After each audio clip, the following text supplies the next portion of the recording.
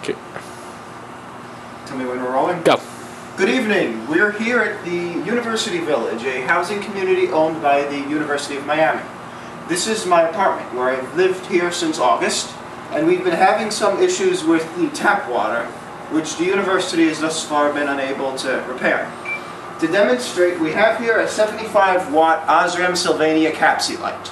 Very simple halogen lamp with a parabolic aluminized reflector. Makes a good quality light. You'll notice we have these glasses. These glasses are free of particulate matter. Nice and clean. Richard, would you please zoom in on them? I did. Good.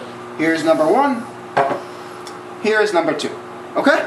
Mm-hmm. Very well. I'm going to take glass number two. And here I have some Zephyrhills water that I just got this morning at Costco down in Kendall. I'm going to open it up. Pour it in bottle two. And we'll let him sit for a couple of minutes to get all the bubbles and whatnot out of the water. Now I'm going to take glass number one, and if you'll follow me, we're going to go to the sink,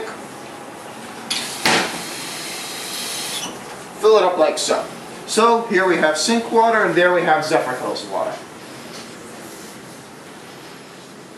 Now we're going to wait a minute, press the movie button. Alrighty, welcome back. We apologize for the wait, but now our water is ready to go. We're going to start off with water number two, the tap water.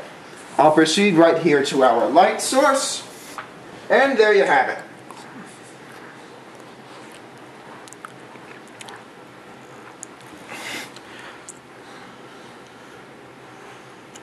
Let me know when you got that, Rich. It doesn't look dirty in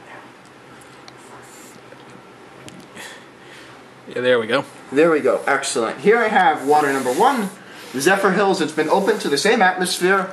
No funny business going on here. And now I put him to the light source.